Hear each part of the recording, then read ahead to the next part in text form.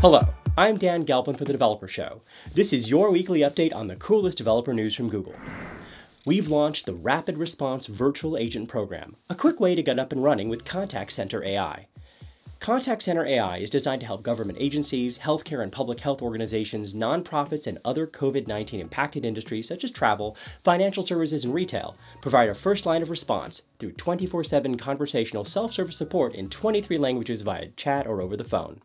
Find out more about how to launch a virtual agent on the post. We released the new Database Inspector in Android Studio 4.1 Canary 5. The Database Inspector allows you to inspect, query, and modify databases in your running app.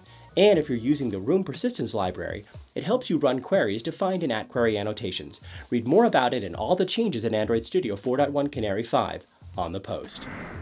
Key Visualizer is now directly integrated into the Bigtable console, giving you more ways to easily monitor your Bigtable performance. Key Visualizer generates visual reports for tables based on the row keys that you access, helpful for iterating on the early designs of a schema before going to production. You can also troubleshoot performance issues, find hotspots, and get a holistic understanding of how you access your Bigtable data. Check out the post to find out more.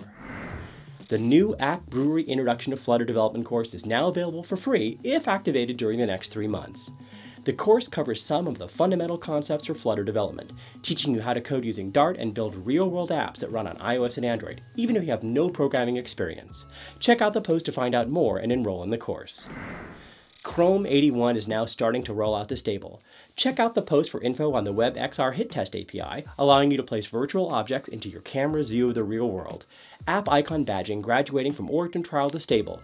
A web NFC origin trial allowing web apps to read and write to NFC tags, and more. We released the Quantization Aware Training API as part of the TensorFlow Model Optimization Toolkit, enabling you to train and deploy models with the performance and size benefits of quantization while retaining close to their original accuracy.